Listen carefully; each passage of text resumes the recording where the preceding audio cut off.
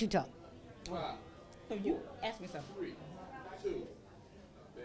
We're here with the woman of the hour, the brains behind all this bronze, the CEO and founder of UBC-TV. It is none other than Peggy Dodson.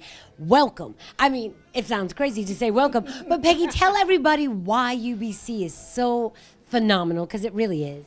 Well, because we bring it. We bring original urban lifestyle programming.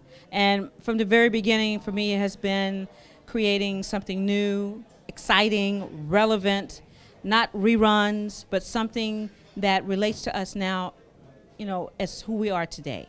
And you know what I love about it? It's not just one-dimensional. It's multicultural. You're doing it on every level, every story, but you're actually redefining urban lifestyle. Talk a little bit about that. Redefining urban lifestyle. Well, I think urban has gotten a bad rap, and I feel lifestyle is who we are, and it's all about our culture. And what UBC is all about is culture, lifestyle, and the evolution of people coming together to experience who they are and what they are and take it to another level. That's what it's all about. Absolutely, and we have so much going on. As far as the rollout, what can people expect from UBC-TV? Well, what we're doing now, here tonight at Grand Piatto, we are starting our rollout on our streaming segment.